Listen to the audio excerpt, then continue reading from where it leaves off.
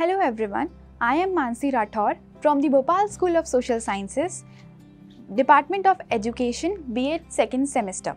Now, today we are studying about friction. So before starting friction, let's simply discuss about force. What do we understand from force? So, if I say if we want to displace a particular object, let's suppose this is a ball.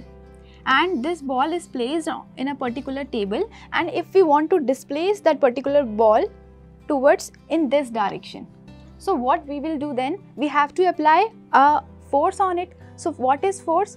Force is basically a push or a pull. So force is basically push or pull. Okay, so in this way we can apply the force. So force is basically a vector quantity. How it is a vector quantity? Because if we are applying this ball towards this direction, then there will be some displacement occurs. Displacement means change in the velocity. As we all know from the formula that was given by Sir Isaac Newton, F is equals to ma, where F is the force and m is the mass as well as a is the acceleration. So when we want to displace a particular object, mass is needed and the acceleration means the change in velocity is required. That is why it is a vector quantity. When we talk about force, so the SI unit of force is Newton. Now, force are of two kinds.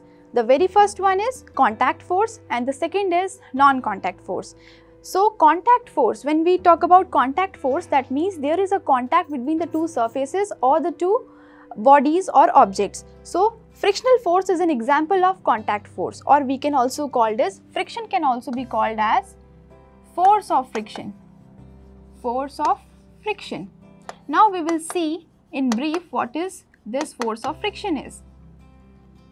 Okay, so now we will discuss about friction. Basically, friction is a contact force and it occurs when the two objects are in contact with each other. The surface of the two contacts are touching each other. So that is force. Basically, this friction is an opposing force. Like if I just want to displace, we will take the same example. Let's suppose this is the ball and we want to displace that, and this is the ground. So we have to apply certain force. That means we are doing some motion. Now what the friction will do, it will just oppose the motion. Friction will oppose the motion of this particular ball. So here the frictional force is taking place. The friction will be there. If this will be the friction, then this is the motion. So we can conclude that friction is an opposing force which opposes the motion of an object. Now we will see the definition, then we will go for examples. So the action of one surface, we are talking about the action of one surface or object rubbing against another. As I have told you earlier that it is a contact force, that means there is a necessity that the two surfaces are just touching each other. Now frictional force is the opposing force because it opposes the motion of an object. It resists the motion of an object created between the two surfaces, that try to move in the same direction or in the opposite direction. So that is about friction. Now we all have seen, or we all have did one beautiful activity that sometimes we used to rub our hands together like this. Now what is the reason behind this? Because mostly this thing we can do in winters. We can just rub our two hands together because we want to feel warmth. Now what the friction do there is, friction converts a part of kinetic energy in the potential energy in the form of heat energy. So there is the reason, or there is a logic of friction in this activity. Now why we are able to walk? Why we are able to walk? So we are able to walk just because of friction. So if we are there and this is the surface and the surface is a rough surface and we are able to walk on a rough surface because of friction. There is a friction which presents between our feet and the ground. So we have the friction in between this, that is why we are able to walk. Or I can say, now see some examples. Why we used to slip on the banana peel? Because when we talk about road, so what happens in the road? The surface of road, we are talking about road. surface of road is very rough as compared to that of banana peel, and the surface of banana peel is very smooth.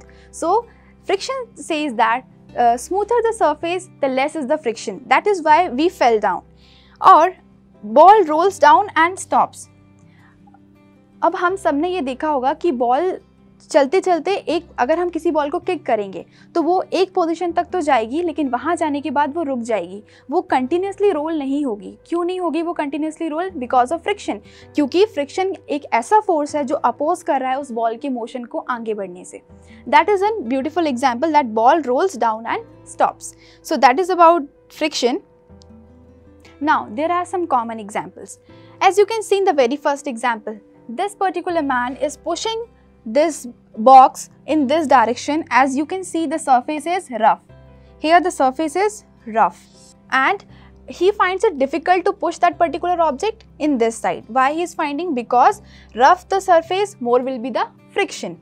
Now when we talk about climbing, how we are able to climb, the question comes in our mind. So the reason is basically this, that friction acts between the hands as well as the rock, and which makes us easy so that we can grip the particular rock very easily. So we are not able to slip. So that is about friction. So these are some common examples. Okay, so we are talking about the need of friction, why friction is needed. So let's see some examples. Where do you think you can easily walk, on the road or in ice? So for that we have to think the surface of road and ice. The surface of road is very rough, the surface of ice is very smooth. The smoother the surface, the less will be the friction is. So there are few types of frictions were there. The very first is static friction, sliding friction, fluid friction and rolling friction. We can see them one by one. So static friction. Static means the object is at a position of rest. Stationary object. So the friction between the surfaces that are stationary. Let's suppose a book sitting on a table or a book is kept on a table. There is also a friction, that is the static friction. Or a car parked on a hill. When a particular car is parked on a hill, there is no relative motion between the wheels of the car as well as the hill.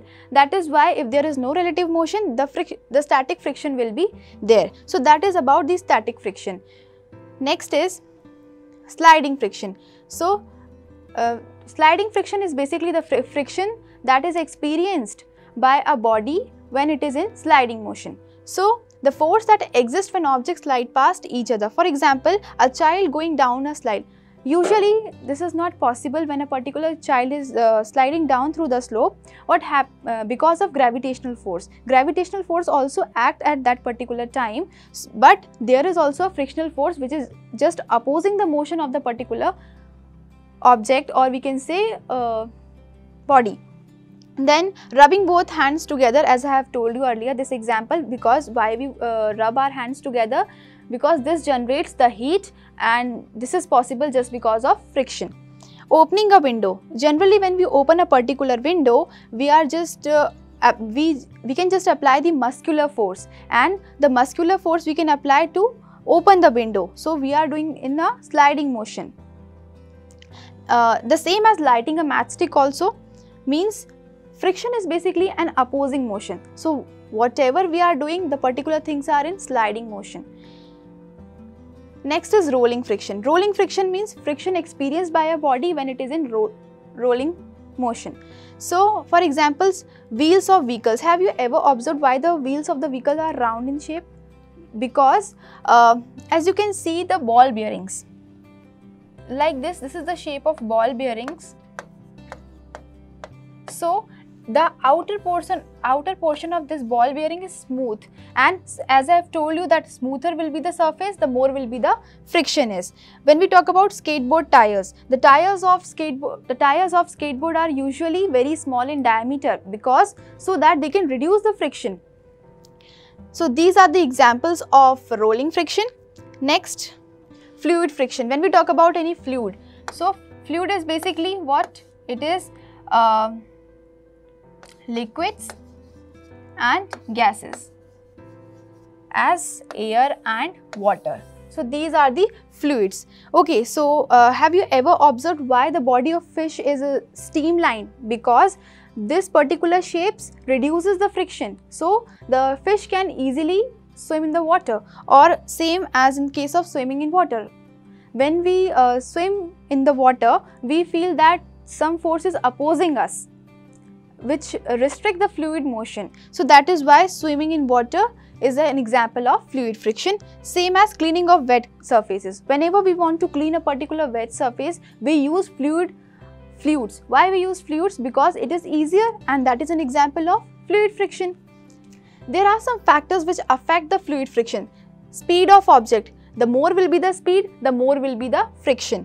Shape of object, as I have told you, the shape of aeroplane, the shape of birds are very streamlined, so that they can resist the fluid friction. Size of object, larger the object, more will be the friction. Nature of fluid. If fluid is more viscous, let's suppose there is an object which is moving in a honey, and he feels the more viscous force there, as it does not feel when it is placed on a particular plain water. Why? Because the density of honey is larger as compared to that of plain water. That is why these are the factors which affect the fluid friction. Now there are some advantages. As you can say, ability to walk. Without friction we are not able to walk. Writing, we cannot hold the particular pen in our hands. Birds cannot fly without friction because of air resistance. Gripping onto the things, yeah, we cannot hold a particular thing without friction. We are not able to walk. Generating heat. So these are some advantages of friction. Now ways to increase friction. Now if we want to increase the friction, how we are going to increase the friction? So increase the surface area. Like as you can see in parachutes, when the parachutes are not opened, so the surface area is very small. So and when it opens, when the parachute opens, the surface area is very large. So larger the surface area, increase will be the friction. Rough the surface area, as I have told you about the example that we are able to walk in a rough surface, not in a smooth surface, because the rough will be the surface, the more will be the friction produced. Increased mass, the mass of the object is increased, that means friction also increases. Grooves in shoes, we are having grooves in shoes. Why? Because so that they can hold the ground perfectly. We are able to run, or we are able to play perfectly because there are grooves in our shoes. Disadvantages, loss of energy, yes, because friction is the opposing force, so that means we have to apply, or we have to put some more efforts to do any kind of work. Next is it resists the motion, makes work tedious. Overheating causes spark, machine breakdown. Wear and tear problems were also there, the damage of objects, furniture, and it causes overheating of engines. Now ways to reduce friction. How we can reduce the friction? So putting oil, okay, but why to put oil? Because oil makes the surface smooth or sliding. That is why we can use oil to reduce friction. Applying grease and lubricants just for the same reason as I have told you earlier. Using wheels, allow contact, okay. Now just assume there is a car who is having square wheels. But what do you think? Is it possible for a car to move or to roll down? No. That is why the shape of the wheels are circle in shape. Using ball bearings, the outer surface of the ball bearing is smooth. That is why ball bearing is used to reduce the friction. Then polishing. Polishing also smooths the surface.